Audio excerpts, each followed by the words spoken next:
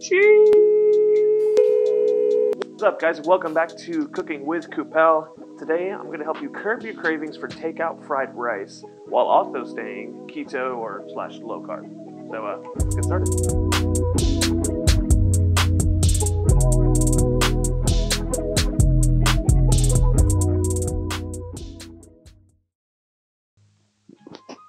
Okay, so today my drink of choice is going to be Rev Pills by Revolution Brewing Company right here in Chicago. Going with a Pilsner, I've always gone with something a little bit lighter, a little more crisp, especially when pairing it up with fried rice. It's phenomenal. Yeah, good beer. Okay, let's go ahead and get started. One of the things with making fried rice is very time and temperature sensitive. So once you're at the stove, it's going to be a lot of fast, quick work. So like to get all of our prep work done, get our mise en place together. So what we're going to do first is we've got 3 cloves of garlic, and right here I've got 2 to 3 of these dried Thai chilies I recently got. I haven't had any luck finding fresh ones anywhere, so I have no idea how hot these are. So let's yeah, let's go. Okay, yeah, no, they've got a good kick, for sure. Exactly what I was looking for, so very happy I found these. Because I know that these are definitely just as spicy as the fresh ones, though, I'm going to go ahead and only use 2. Yeah, that should be the perfect amount. You don't want your fried rice to be too spicy. If you like it more spicy, then help yourself. Just giving these a nice chop. Okay, that should be fine right there. So your garlic and your Thai chilies are going to act as your aromatics in the dish. That's what's going to go in probably second. The eggs going first, and these going about second. Yeah, aromatic, in the name. Okay, next you're going to go ahead and get about maybe 10 to 12 stalks of green onion, and we'll go ahead and get these all chopped up. Okay, that's going to be plenty right there. One thing you can do too to add a little bit of garnish is take a couple of your green pieces and very thinly slice them. Okay, now that we've got our aromatics and our vegetables done for the most part, we can go ahead and start working on our proteins now.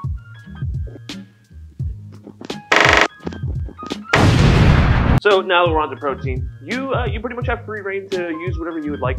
You can do chicken, pork, lots of different types of seafood. In this case, something that I like to do a lot. It might seem a little bit weird using Spam, just in general, but it does very well in fried rice. Adds a nice bit of saltiness to it. What I like to do is cube it up and toast it on the stove. And I mean, come on, who doesn't like Spam? If you don't like Spam, you're lying. You should unsubscribe right now. It's just processed meat. What are you afraid of? Oops. I bought already cooked frozen shrimp. You can get fresh, you can get whatever you like. This was just a lot easier. What I did to prepare this, since it was frozen and it has a lot of moisture, I just cooked it on the stove, let the water evaporate, without trying to overcook the shrimp. The biggest thing about fried rice is moisture is the fucking enemy. So what I like to do a lot of times is pre-cook things, sweat a lot of your proteins. If you're doing chicken as well, you're gonna have some fat in there depending on what cut you're using, or pork, but you wanna pre-cook that. And that's one thing I've learned too with fried rice is it's a lot of pre-cooking everything before you start assembling it into your wok. Now that we have our protein done, let's go ahead and assemble our fried rice sauce. I've been making fried rice since I was about 13. It was terrible, actually. Shout out to my parents for choking down the fried rice that I made during those early years. For some reason, I thought cucumber was acceptable in fried rice, and it was just wet. The whole thing was wet. And also, I've always played around with the sauce that I use. After years of doing this, I've learned that just an even mixture of soy sauce and oyster sauce work beautifully. Yeah, that's perfect. 2 tablespoons oyster sauce. Sorry, 2 tablespoons soy sauce, 2 tablespoons oyster sauce. That's all you're gonna need.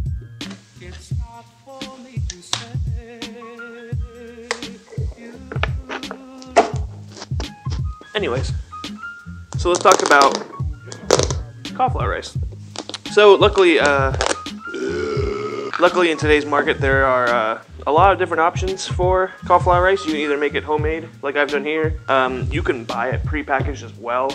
Usually in the produce, they'll have it already made for you, kind of like a dry, kind of like how this is, like uncooked. They have a frozen one with carrots and peas already in there, so which is good. It adds some more vegetable to your fried rice. I'm going to cook this separately, give it a nice toast with probably a little bit of vegetable oil.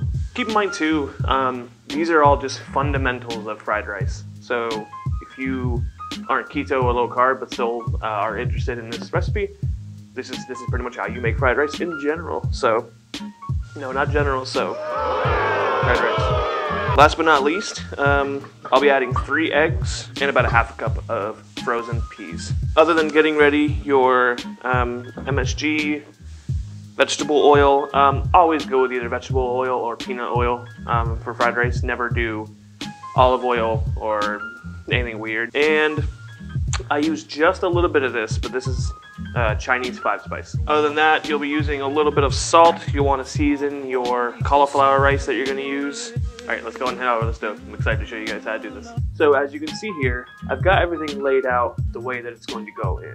So first things first that we're going to do is going to go ahead and cook down and toast our cauliflower rice with a little bit of vegetable oil. We'll season that with salt and a little bit of Chinese 5-spice as well. Next up, we're going to cook our Spam, crisp it up a little bit, get that ready. Our shrimp is already ready to go, so that's just going to be sitting off to the side for now. Then next in line, I've got the eggs, aromatics, green onion, peas, sauce, MSG, and then our garnish. While we have a second too, we can go ahead and crack our eggs. Just do a normal whisk here. The Spam we can see visually, but make sure you're tasting your cauliflower rice, especially if you're going with raw cauliflower. Just keep an eye on the texture. Because remember, we're going to be cooking this a little bit more later too. Spam is done, so we'll go ahead and cut the heat on that, set that aside. And let's go ahead and get our rice, cauliflower, pull that aside as well into a separate bowl. Let's get to it. So first things first, let's go ahead and set our stove to medium-high, and we'll get some oil in our wok. Anywhere between 2 and 3 tablespoons of oil is going to be good. First thing we're going to do is get our eggs cooked, and we're going to set those aside. All right, I think now is a good time. Let's go ahead and get our eggs in. And you'll see how they cook. They go very quick. Give them a good little mix. We don't want them to burn, so make sure we're moving around a little bit. We don't want to cook them all the way, so we can go ahead and say that that's cooked right now. Cut our heat, and let's go ahead and remove the eggs from the wok into a separate container. And then go ahead and wipe your pan down with a rag. All right, set it back down. Again, we're going back to medium-high heat, a little more towards the high. Right now, let's go ahead and get some oil in the pan again. Get a good amount. Wait for that to heat up. If you don't have a wok too, it's totally fine to use a pan that has more curved edges, just so you're able to keep things moving and toss your fried rice. Time to start going. So first things first is going to be your aromatics, so your garlic and chilies. Get those in, keep constantly stirring, moving your pan around. Oh man, you can already smell it, that's crazy. All right, after about 6 seconds, get your green onions in. Oh my God, if you, if you could smell it in here. We can get our eggs back in. I probably could go with higher heat, so I'm going to crank it up just a little bit. Okay, let's go ahead and get our proteins in so we can add our shrimp first, just because those need to get heated up just a little bit. Add in our Spam. And let's go ahead and get our peas added in as well. Okay, let's go ahead and get our cauliflower rice in there now. Probably could have went with a little bit more, but it'll be all right.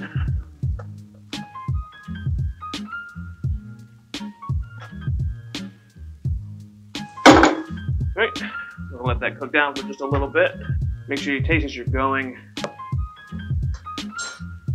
Really good. Ooh, this has got a good kick to it too, overall. Wow, very nice. Since this is looking a little, like it did pick up a little more moisture. Moisture is blocking it. I'm going to go a little easy on the sauce here that we have. I'm going to hold back maybe a half a tablespoon and just kind of see where I'm at. I'm at the good point now where I can go and add an undisclosed amount of MSG. Go ahead and sprinkle a decent amount in there. And get that all tossed in.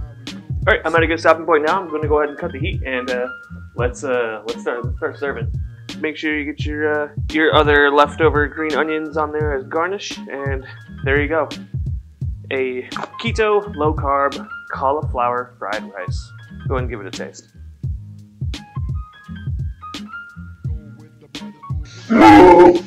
Wow.